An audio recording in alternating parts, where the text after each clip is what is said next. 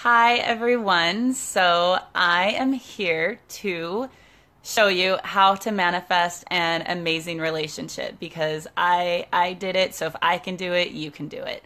And I just got back seeing my hairstylist and I was telling her the story of how I met Jeremy, and everyone I tell this story to, they all have the same reaction. They're either, how did you do that?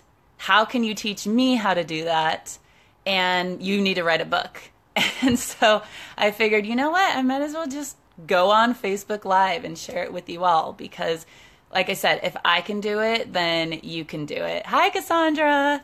So, and it's also to show you that like law of attraction works for those of you who think that we can't think about what we want and then actually have it happen. We actually can. Hi, Liz. So it's crazy how it happened. So I went to this event, and I'm a big law of attraction person, and I got reminded of this. I went to this event in December, and they taught us about declarations, and it comes from Think and Grow Rich, amazing book. If you haven't read it, read it.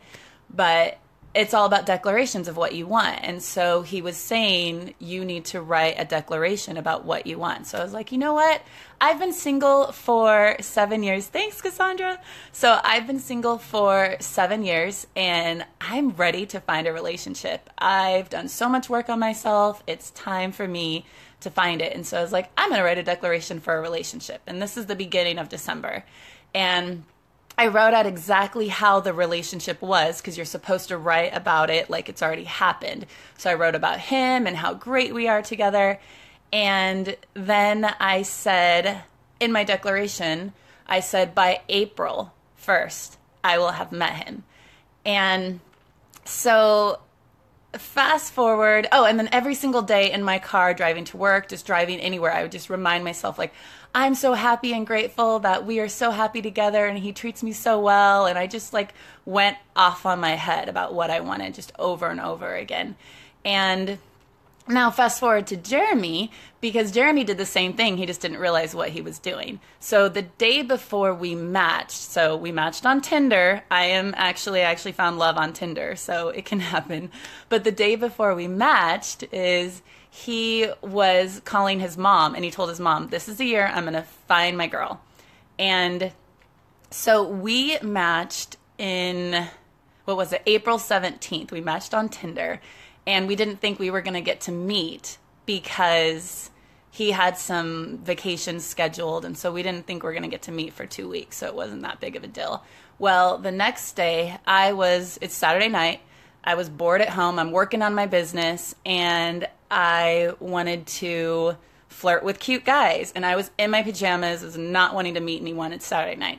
And so I'm flirting with Jeremy, and because we realized we can't meet each other for 2 weeks, he's like, well, I have to go take my dog for a walk. Would you want to come with me? Okay.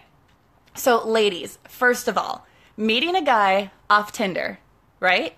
First thing, midnight on a Saturday night to walk his dog.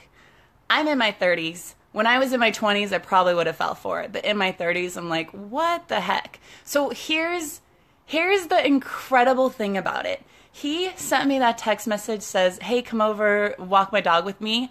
My body literally like stood up. Like I didn't stand up. My body stood up.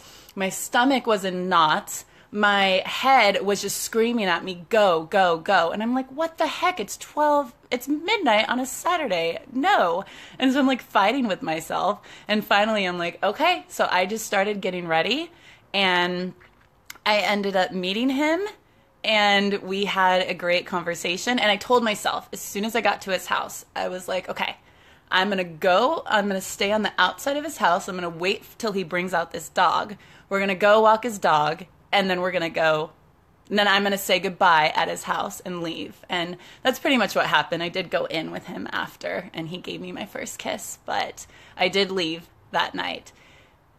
And so I just wanted to share that with you guys because it's like, I freaking manifested him and he manifested me the night before.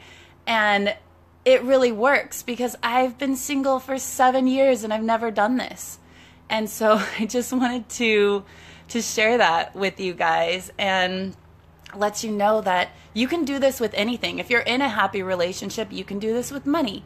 You can do this with weight release. You can do this with loving yourself more. I don't know, like there's so much that you can do with it. And so I just wanted to share with you how it manifested for me and how I'm so happy in my relationship, and you can do it too. So hi, Leah and Chris and Adam and Cynthia. Trying to see, I know there were some other people. Tanya, thank you. Hi, Heather. Gil.